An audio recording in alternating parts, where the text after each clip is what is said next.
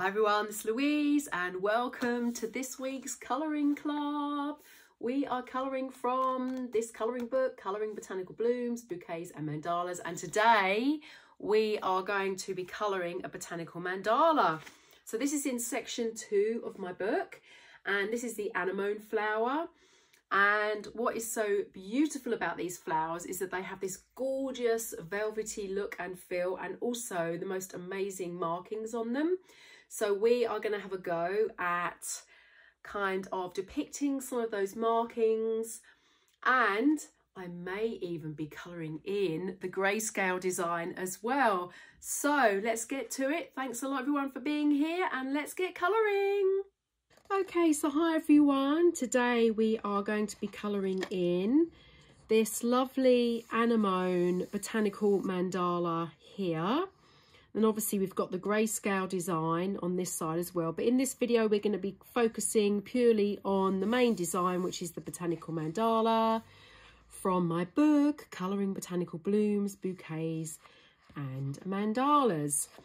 Now, the anemone, this was inspired by one of the tutorials in my Drawing Botanical Blooms book, and you will find that if you've already got this book, you'll know that's on page 108, and we draw this lovely anemone, and there's lots of other exercises as well. So most of the illustrations in the colouring book are actually taken from my Drawing Botanical Blooms, which is why it's called Botanical Blooms. And here is actually the original drawing, or one of the original drawings, let's say, because this is slightly different, obviously.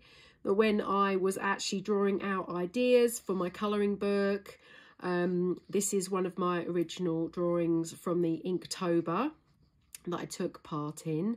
So, yeah, so we are going to dive into this. I've also got some colour inspiration here.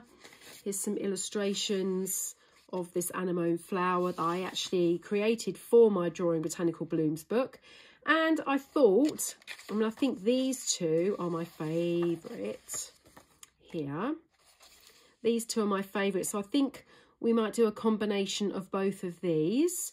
So whatever I do in this video here on the main design, obviously all the pencils, everything I'm using, all the information is in the description for the video.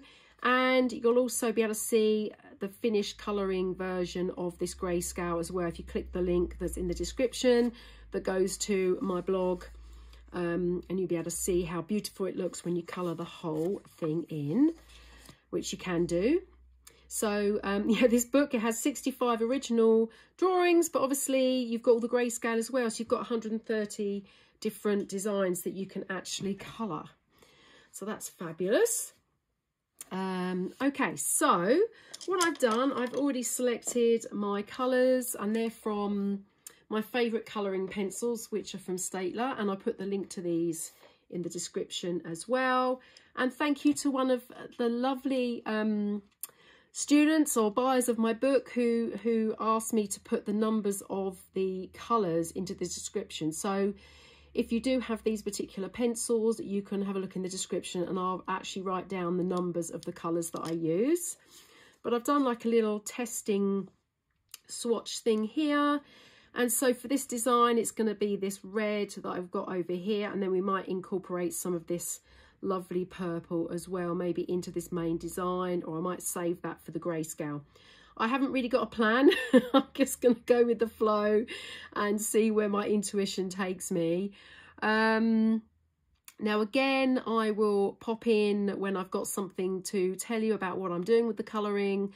I'm just simply going to enjoy colouring this design in. And I hope you enjoy colouring your design in as well. And I'd love to see them. Please make sure you share them using the hashtag and I can comment on them. Okay, so let's get started. I think I'm going to actually start from the centre here. So I will zoom in and zoom out when I edit the video, and you can kind of see some of the detail. So I'm going to start with this kind of reddish colour that I've got. I've picked out a kind of like a red, a muted red and a bit of a pinky red going on here. So I thought it might be nice to change the designs a little bit, but I think I'm going to put the pinky colour more on these buds, because the buds are normally more vibrant because they're younger, and then I'll do this lovely design on the anemone here. So we're going to dive in. I'll pop that here as my little inspiration. I'm just going to lightly shade around. Now obviously this design here I've used watercolours, you can see the blending and everything, so we're just going to lightly add this to the petals of this anemone here.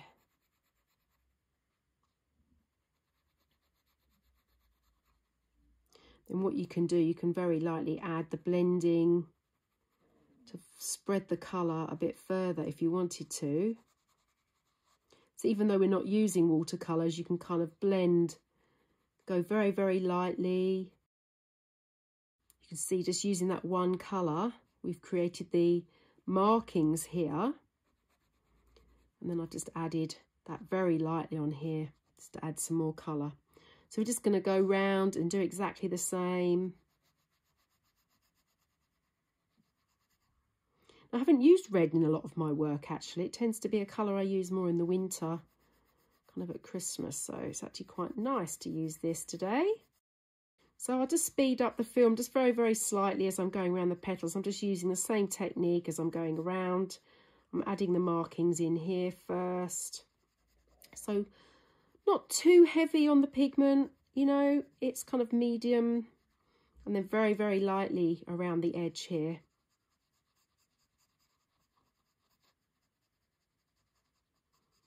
Just to kind of move that colour, blend that in, and also kind of mimic the watercolour kind of look and feel that I've got going on the inspiration piece.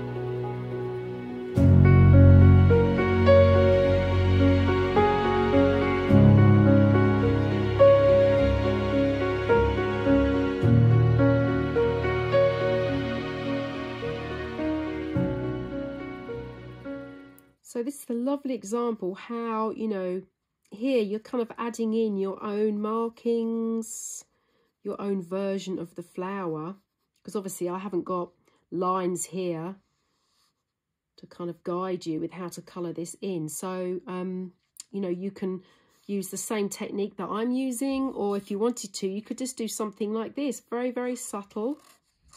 So I think what we might do, because this is going to be mostly white here, we'll colour in this background so everything pops, and that actually makes the white look a bit whiter, and that'll just look beautiful. The design will make it look beautiful. So I'm just going to add a tiny bit very lightly here. I'm not going to go right to the edge. I'm just going to variate that as I go round. You can see how pretty that looks already. With the centre here, I've got like a black. Sometimes anemone is like a kind of black, but I thought I'd use the purple actually. So maybe we'll add a little bit of black as well. So we do purple and black perhaps. But, you know, I thought, quite fancy just using a bit of a different colour here, because we can use some purple in this design, or maybe in the greyscale. So that'd be nice for it all to kind of match up a little bit. I think I might actually grab my black pencil. I didn't actually have that originally selected, but I think I'm going to go and do that. You can go as heavy or as light as you wish. And obviously I haven't sharpened this one, so I'll go back and sharpen this, I think, before I start adding it to the smaller little pips inside here. Let's quickly sharpen that. There we've got a nice combo of a bit of purple, bit of kind of blue black, and an actual black in there as well. Nice. Okay, and then we're going to work our way outwards, I think. So I think I might colour in some of this green, and I've got two different greens. Perhaps we'll use this lighter colour first. And I might just go round a little bit. Thought I'd use a different green. I tend to gravitate towards the same colours I do. So it's actually really nice to choose designs that have some different colour combinations. And this is certainly, this green here is definitely a green that I wouldn't always use. It's quite dark. But, you know, I think it's good to challenge ourselves a little bit with some different colour combinations. Now, of course, you don't have to blend if you don't want to. You can just use one colour. And then you can use kind of like, you know, your pressure of your pencil to kind of create some gradient.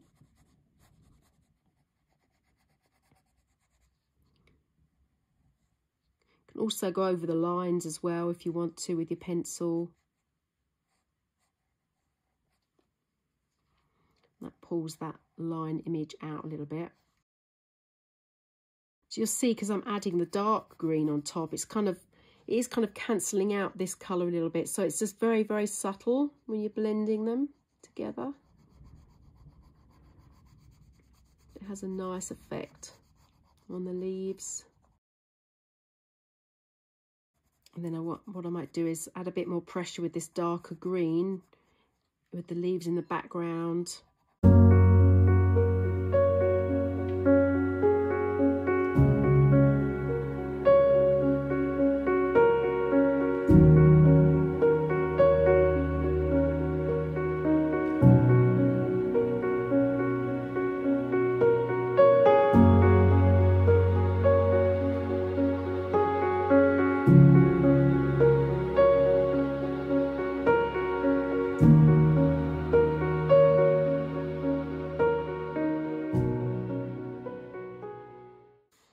So now I think I'm going to use this lighter green to go round for the stalks here. It'd be nice to have a bit of contrast with the greens, but I'm still keeping with the same colour palette.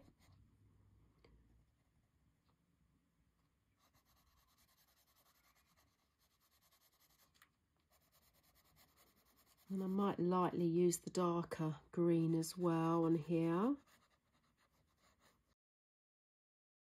And you can use the darker green to kind of add a little bit of shadow to the stalks as well as you go round.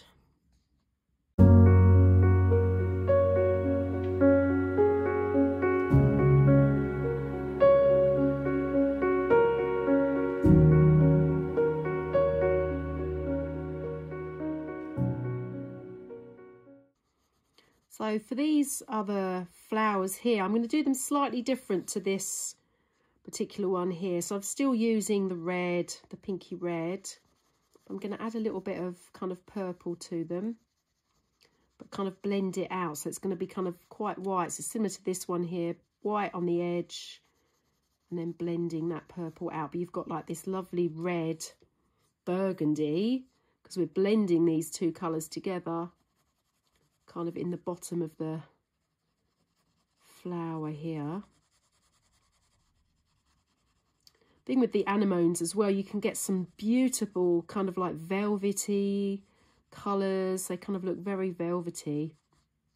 So you kind of want to try and mimic that a little bit.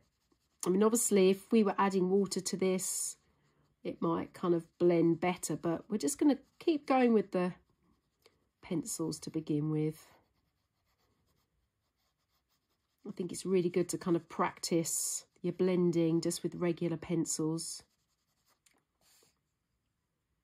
We can work our way around.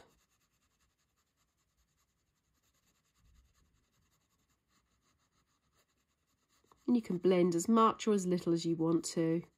There's no right or way, no right or wrong way here. You can just go with your gut, with what you feel.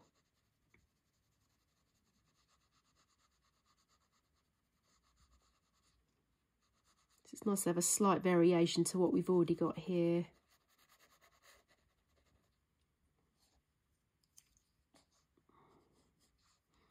go a bit heavier in the back petals. There's always a little bit more shadow there.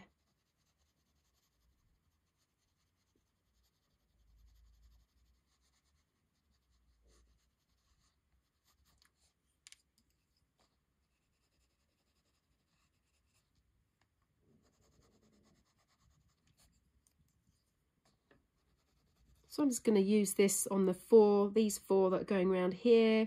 And I think these will be similar, but I might use a little bit more purple on these ones.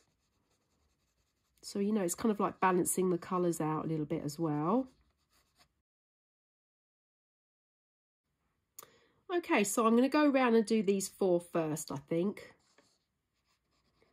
Just kind of repeat, kind of similar approach. And actually, I am just using this red. I haven't started using this pinky red. So I maybe I'll put that in with the buds or something, but I haven't actually used that one yet.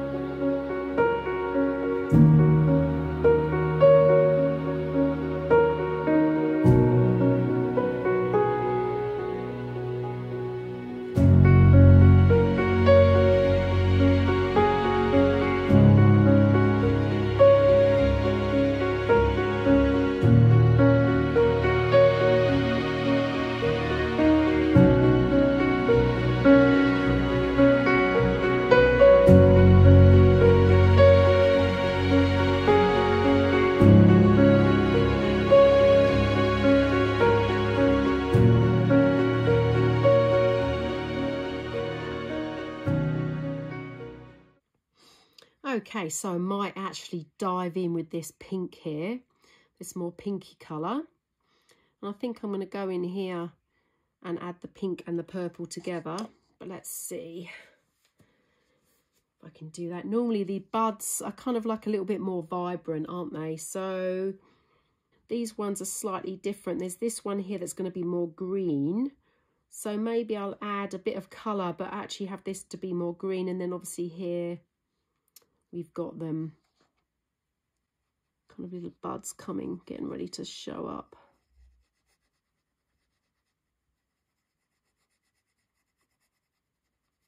And this isn't actually that much different to the other colour. It's just got a slight tinge of pink in there.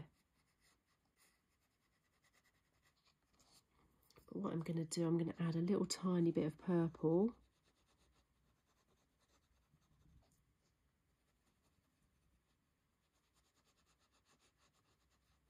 Blend that together.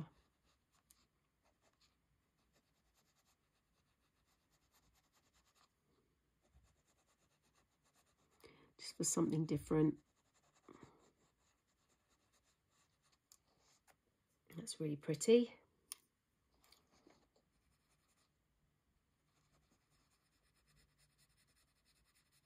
I just realised I missed a stalk there. I'll come back and do that in a minute.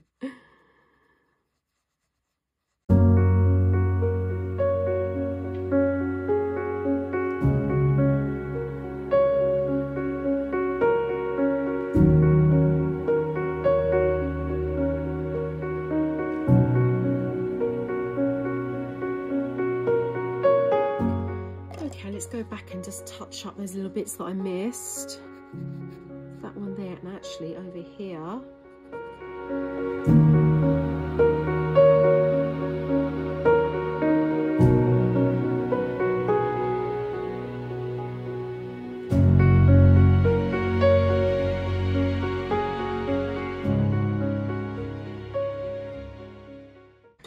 Okay, so then I'm going to go back to this red, I think, and maybe I'm going to do the red and the pinky colour together for these ones.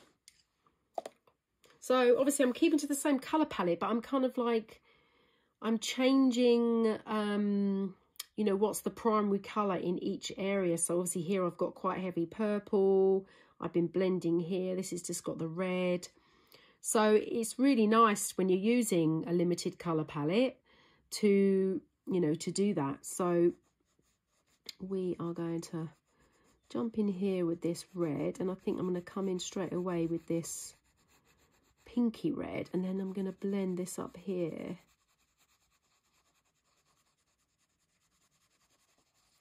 So let's grab this pinky red. I mean, like I said before, there's not a huge difference.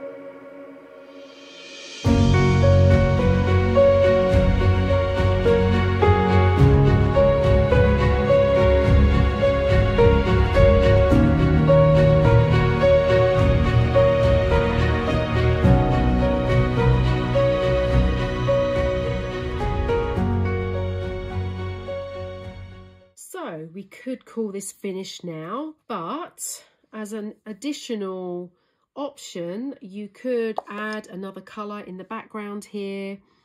I mean, I think you could, there's different things you can do. You can add perhaps like a really, really dark blue. So it's contrasting with these greens here, and it'll really make that centre anemone really pop out and the rest pop out. So similar to what my original drawing kind of looked like here, you know, with the dark in the background, you can try something like that.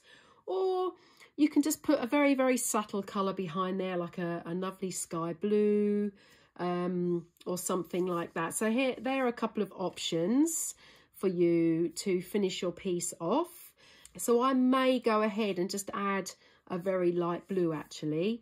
And then I'll just keep the camera rolling and I'll just go ahead and colour in this lovely greyscale page here. So what is lovely about greyscale is, you know, obviously the lines aren't so dark, so you could actually use your colour pencil to actually outline this a little bit more. And it's easier to outline when you've got the greyscale. So say, for example, here, I'm just going to show you, we can just go along and we can outline just one of these petals here, and you'll see that obviously it's not so harsh. It's much more subtle because you haven't got a dark black line like you do over here. So it's kind of slightly different colouring pages, and this is really meant to be lighter, on the lighter side of colouring, because obviously you've got the main colouring page on the reverse side of that as well. So I'll just keep the camera rolling. I'm going to just do something very subtle, maybe something similar to this, very light, you know, light on the pressure. And I think I'll then decide what I'm going to do here, but I'll probably grab like a sky blue colour just to pop behind here, just to take the harshness of that white off and help this pop just very, very slightly. But you can add a very dark colour in there if you want as well. So that's a couple of options. So I hope you've enjoyed colouring along with me, and I can't wait to see what you guys colour. Thanks a lot, everyone.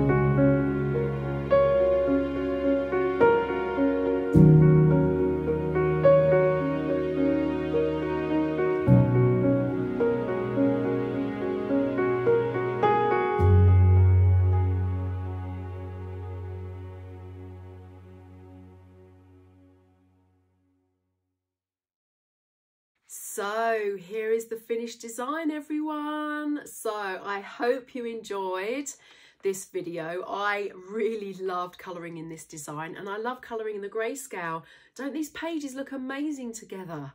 Oh my goodness. So I think in all my future videos, we're going to be doing the grayscale as well, so we can get a gorgeous double spread like this from our colouring book.